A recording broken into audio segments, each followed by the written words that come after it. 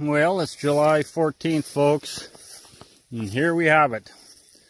There's no hay on the fields because of the drought. It's also short, and of course grasshoppers too. So I thought I'd come into some wild hay and cut that, because of course that wild hay, there's still some moisture and it grows, but it's too soft. I got the tractor bogged down.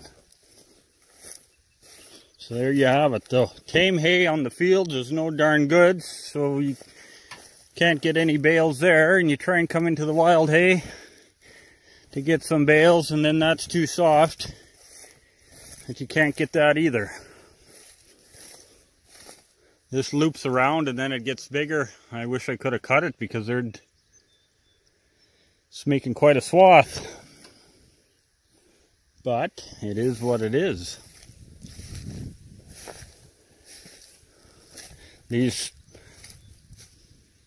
lowland meadows take a long time to dry out. Sure, it's been really dry now this year, but the last few years we had quite a bit of rain. Our lakes and sloughs are still up, and it takes these things, once it starts getting dry, it takes a long time for them to dry out. We used to cut this all the time when the water level was down, but there we are.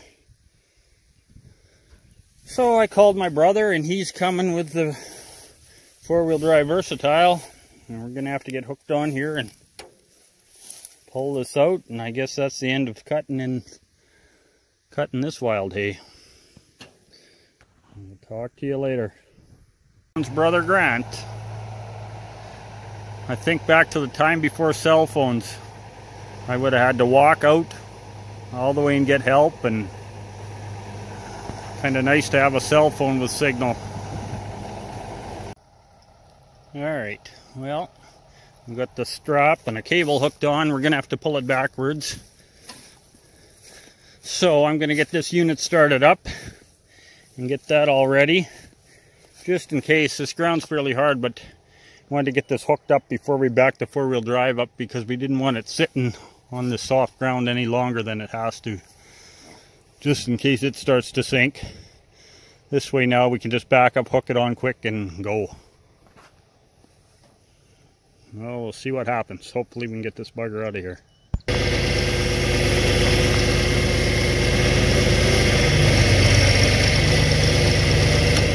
No problem at all.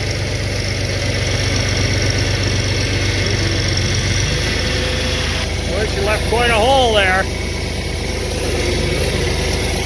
Now I'm going to have to swing this across so I can back her around.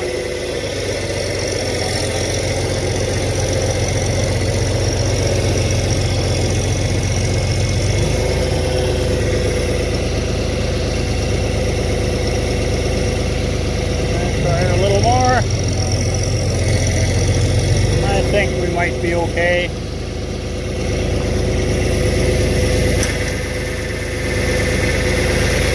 Well, we'll get her unhooked and see if I can get turned around here.